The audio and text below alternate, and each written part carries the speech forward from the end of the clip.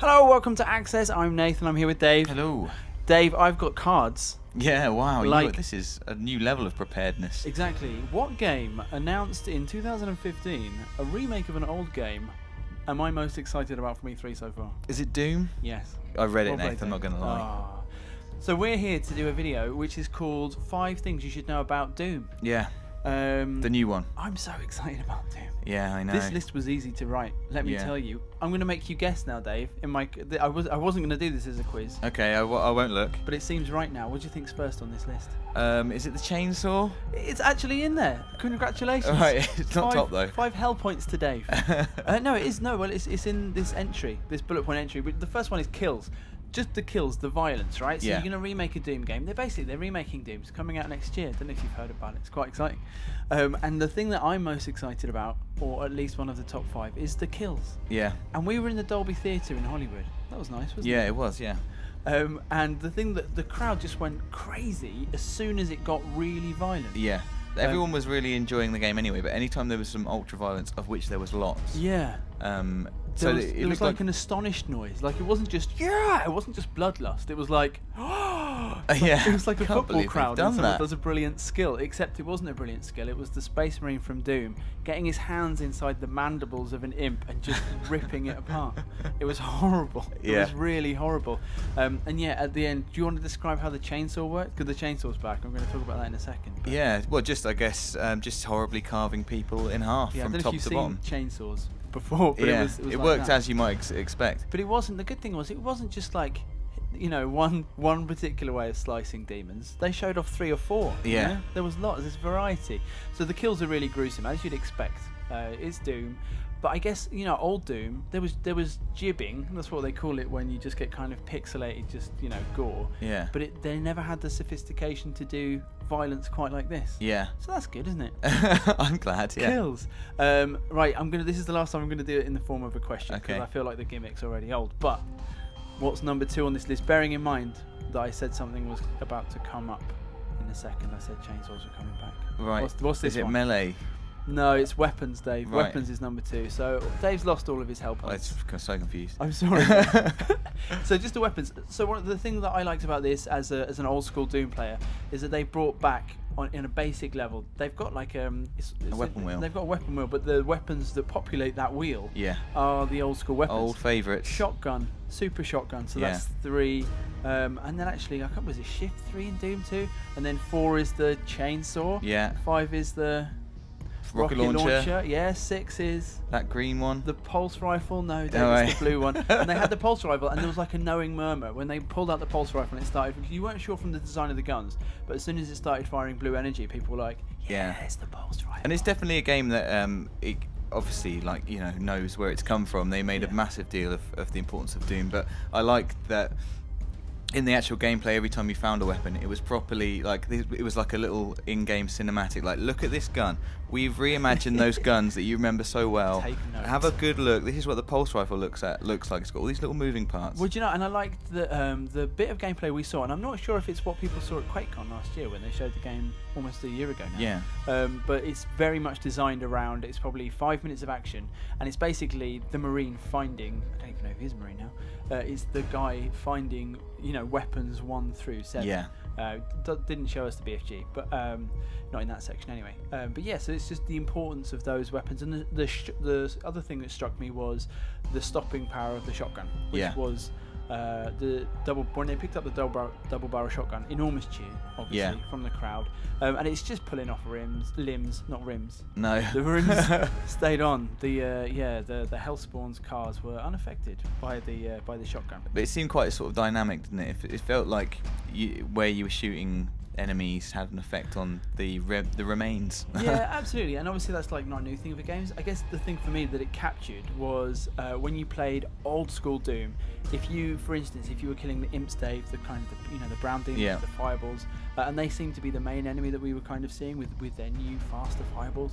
If you shot them just right, you could kill them with one cartridge of a shotgun blast in the old Dooms, and there was like a real satisfaction to nailing particular sorts of kills, like if you got someone to explode by punching them, for example. Nice. I think that's top fun, isn't it? Yeah. So and the super shotgun taking off arms and blowing people backwards and stuff in the gameplay that we saw seemed to kind of capture that same feedback from the weapon. And number 3, getting into the kind of the newer features, but what I like about it is that it reminds me of the old school stuff. This is Snap Map.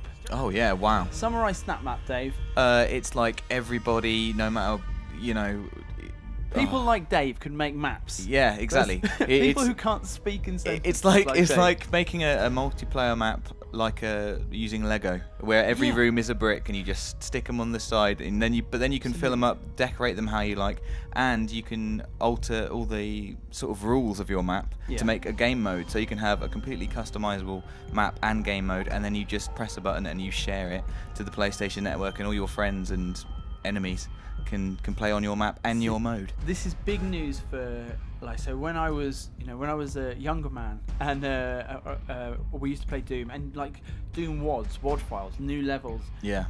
And like I tried to build a level. It didn't work. I loaded it up and it was just a hall of mirrors. It had there was a common 3D rendering glitch you used to get if you didn't know what you were doing. But part of the old Doom, the reason it was so successful is because it was at the dawn of the internet and people were sharing stuff like that for the first time, and it kept the community alive for ages. And this seems like just a really good way to kind of plug into that. That Doom goes along with people trying to create their levels. Yeah. Like people making their own house, the local library, in Doom, doing that kind of stuff.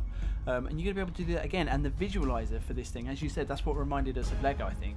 It's like a really neat kind of 3D. I think this is the part that's really important, because, level editors still already do exist, and people love in things like Little Big Planet.